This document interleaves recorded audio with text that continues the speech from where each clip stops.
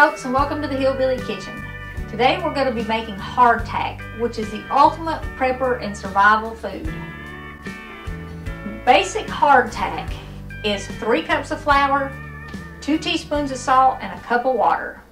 This is probably one of the oldest recipes in the world. It's very similar to matzah, which is the unleavened bread that the Israelites took with them when they left Egypt. Matzah usually does have some olive oil in it. You don't put oil in this because you're going to store it, and fat will cause stored food to go bad. You can make this for long-term storage and seal it up in Mylar with oxygen absorbers. You can vacuum seal it with a food saver or some other vacuum sealing machine, and you can put oxygen absorbers in that or leave them out if you vacuumed it. But you want to put it in an airtight container. If you're not going to store it for long periods of time, if you want to make it to take backpacking or camping or hunting, to add it to stew, just put it in a Ziploc freezer bag and seal it up good and tight, because you do want to protect it from air. Now, to make this, like I said, just 3 cups of flour, 2 teaspoons of salt. You don't want to leave the salt out of this for several reasons. One of those is that salt is a preservative. The other one is that if you're using it in some sort of a survival situation, you're going to need that salt. Now, it's going to be tempting when you add this water and you start mixing this to add more water. Don't add more water, because it will take forever for it to get done, and a cup will make this dough stick together. Okay, all we're going to do is pour our cup of water in with our 3 cups of flour and our salt. You can mix this a little bit with a spoon, but you're going to end up having to just squeeze it with your hands. You kind of knead it, but I'm not sure kneading is the right word for this dough. You can see there that is very dry. All the flour is not even really good and moist. You want to cook it until it's dry and it's done, and as soon as it cools, then you want to seal it up.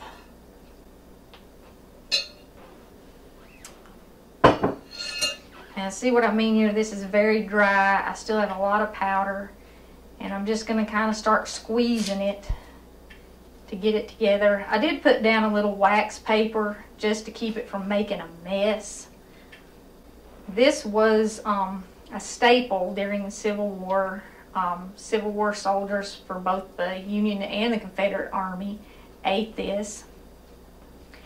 And there are stories about how it would get bugs in it, and when they would put it in their coffee to soften it up so that they could eat it, they would skim the bugs off of the top of it.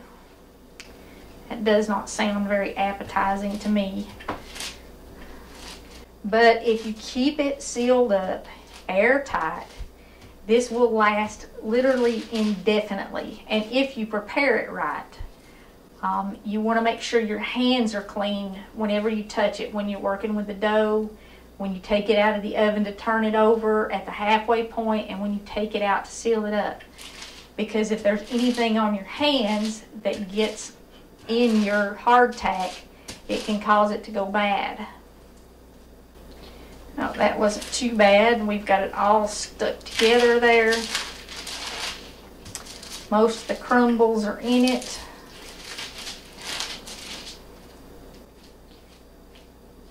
That was actually probably the easiest batch I've mixed up since I started making this. Now, the next step is you want to get this to the point where it is a little thinner than 1/2 inch. You want to do that for a couple reasons, because you want it to dry out really good. If it doesn't get dry, it won't preserve well. And also, if it's thicker than 1/2 inch, you're never going to get it softened back up when you start to eat it. Now, like I said, this is good if you want to take it backpacking or camping or hunting. You can add it into soups or stews to make it a heartier meal, give it a few extra calories. It has to have holes in it poked 1 inch apart, and that serves two purposes as well. It makes it dry out quicker so that you can get it cooked quicker, but also it helps it absorb liquid when you get ready to eat it so that you can eat it. Once this is cooked, you can put it in your mouth and suck on it a little bit to eat it. It's called hardtack for a reason. It is quite hard. It's not overly tasty by itself.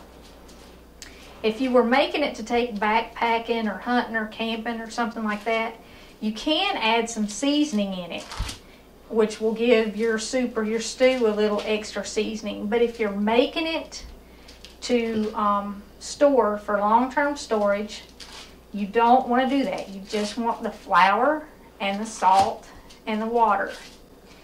And I would use unbleached flour for this. It is all-purpose flour. You don't want any kind of leavening in it. You don't want this to rise up. I made this thing here that looks like a torture device. It has 16 nails in it. They're about 1 inch apart. They're just through a piece of cardboard, and then I covered it with electrical tape to keep it from getting dough all over it and falling apart. And Melinda came over and she looked at it and she said, "Oh, what you need is a dough docker." I said, "A what?"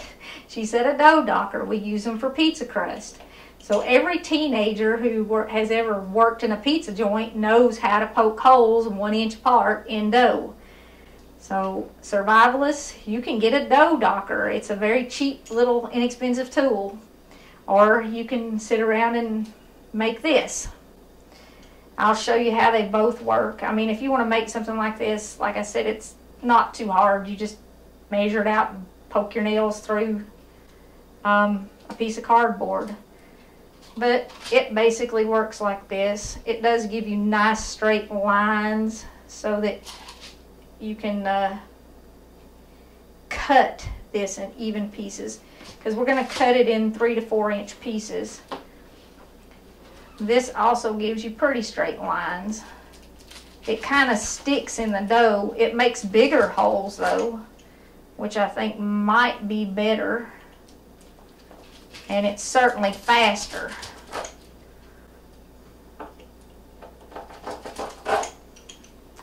You can see much bigger holes, much faster. So if you're going to make a lot of this and store it, get a dough docker. In fact, I'm going to go over my little holes with this. Okay, to cut it, I did decide when I first started making it to use my pizza cutter. And like I said, you want to cut it in about 3 to 4 inch pieces.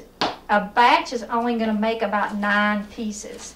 And you're going to be tempted to mix up a whole 5-pound bag of flour at one time.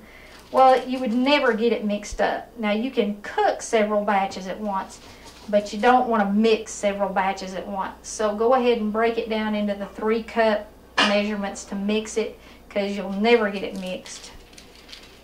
But once you cut it, well, that's so sticky it stuck to my paper a little bit. You're just going to place it on a cookie sheet. You don't have to have the parchment paper. I kind of thought the paper might help it dry out a little bit quicker.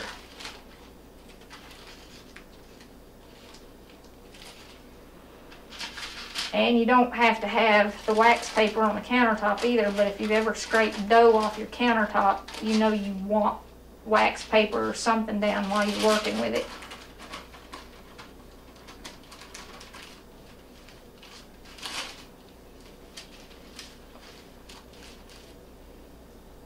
You want to preheat your oven to 250. You're going to cook this really slow for a really long time. We're going to leave it in the oven without touching it for about 2 hours.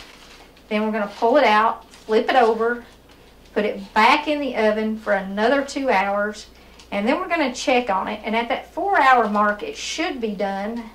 I'm suspecting this batch here is going to take a little bit longer because it's a little stickier. And I'm not quite sure why. It could just be that there's more humidity in the house right now.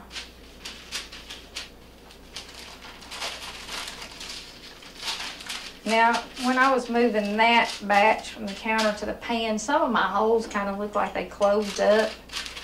So I'm going to hit them with this thing again. You have to have the holes in it. It won't dry out and it won't absorb moisture when you get ready to eat it.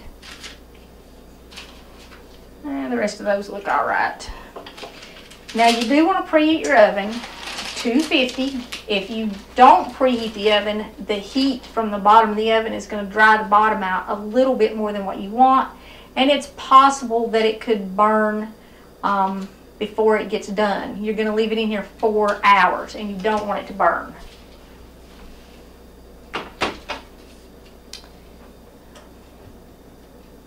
So once your oven's preheated, put it in the oven. I've had several comments where people ask me about what I think about current events and how they relate to end times prophecy. I don't have any particular insight into end times prophecy. I do study it a little bit. I read about it in the Bible, of course, and I listen to what a lot of other people have to say.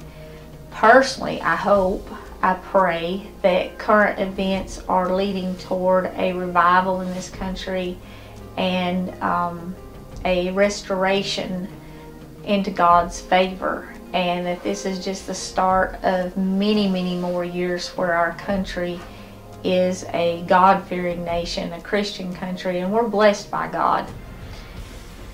Whether that's true or not, I don't know, but what I do know is that you can read in the Bible exactly how Jesus said the end times were going to happen, exactly what Jesus said about his coming. And you can read that in Matthew chapter 24, Mark chapter 13, and Luke chapter 21.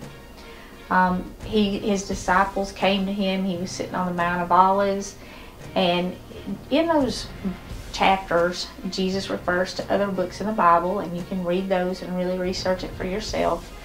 But what strikes me most about those is he talks about the deception that's going to occur, and that so many of us are going to be deceived. We're going to grow weary and lose our faith. False prophets are going to come, and they're going to try and lead people to people who actually claim to be Christ. Jesus said they're going to come and they're going to say, "I am Christ." So we need to know exactly what to look for when Jesus comes again, and exactly how it's going to happen, because he tells us.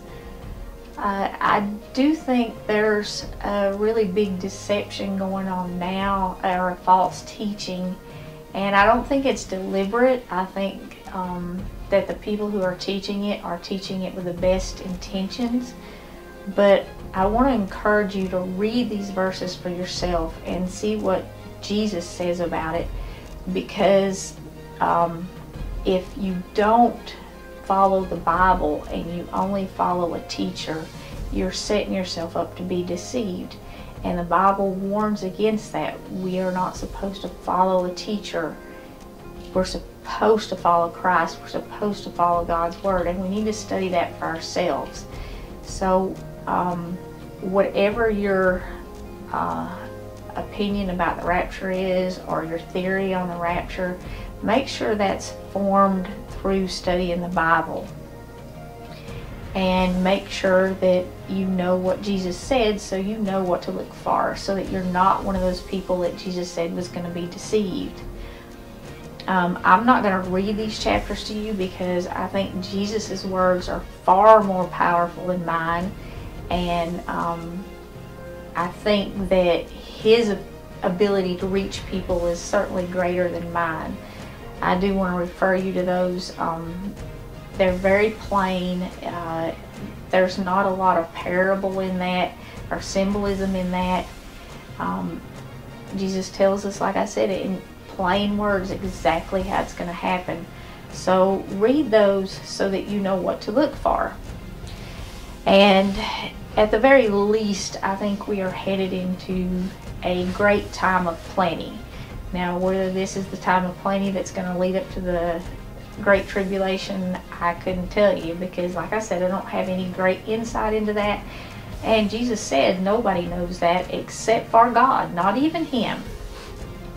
So I'm not going to try to predict that. I hope it's years and years and years off in the future, but it may not be. Whether it is or not, I can promise you this: you are going to see tribulation. We all are. And that's something else that Jesus said in those chapters. He said that we're going to see tribulation, and that stuff is going to come. Don't worry about that. It's always happened, and it's always going to happen.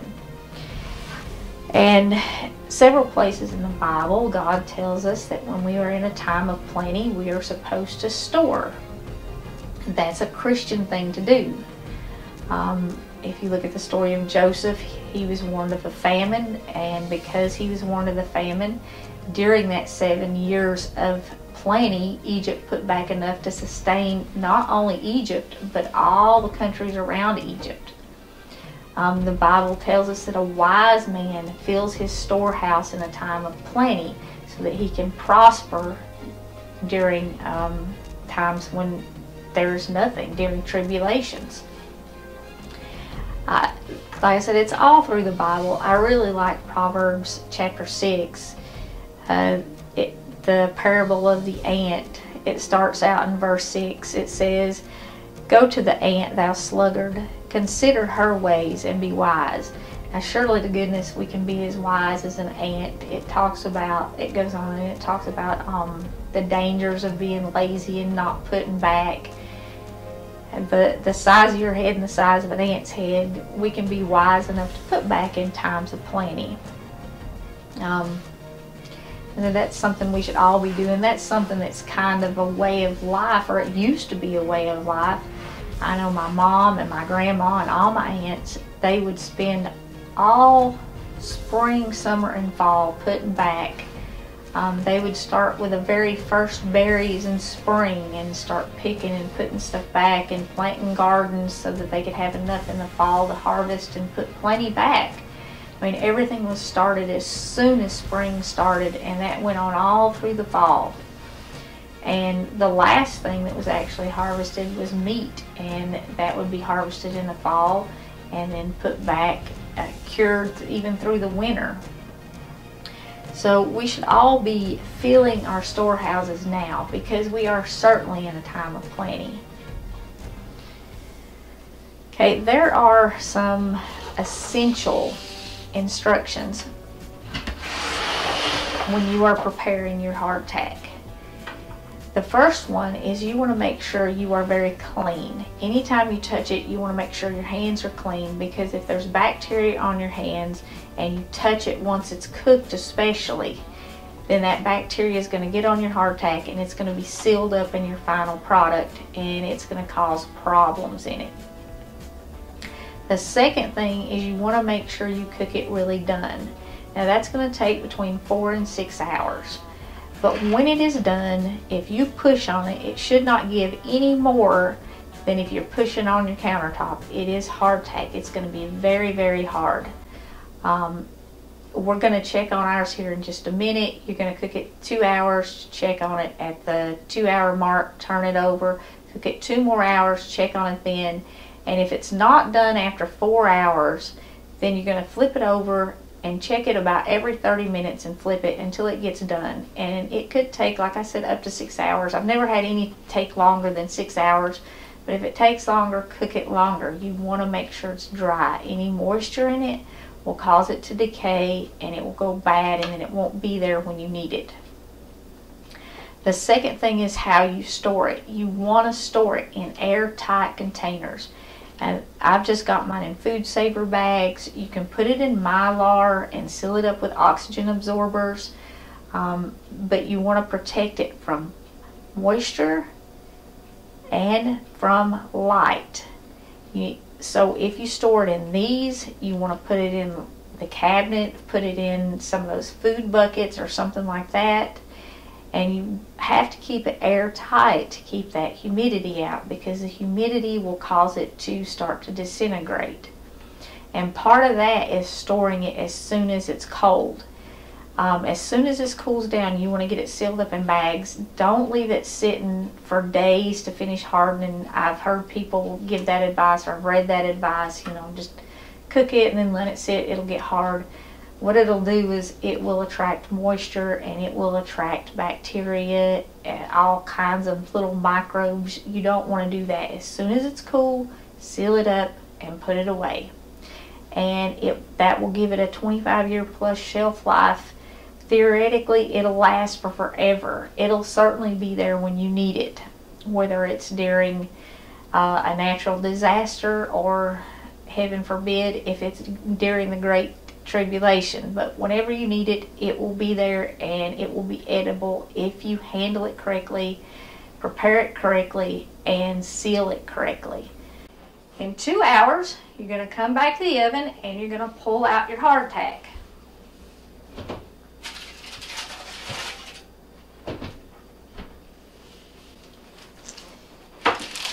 In 2 hours, it's going to look like this, and all these holes were poked with my little nail thing here. You can see they're not very big. You're going to turn it over, and you can see the bottom side is a little more yellow than the top side. It's already starting to dry out after 2 hours, but it's still soft. I can still push it with my finger, and you don't want to be able to push it with your finger. You don't want it at all doughy when you take it out of the oven.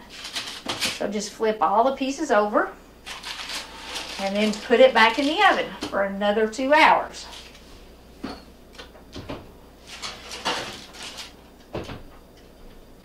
Okay, at the 4-hour mark, we're going to go back to our oven and we're going to check on our hardtack.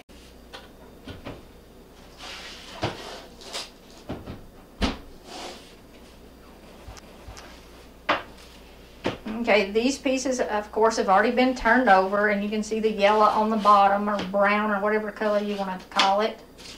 The top does not really brown like that.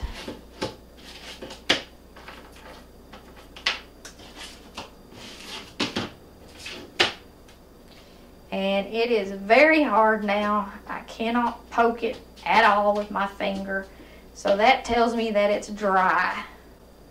I have no give at all in it, and that's what you want. If you've got give, put it back in there, let it dry out some more.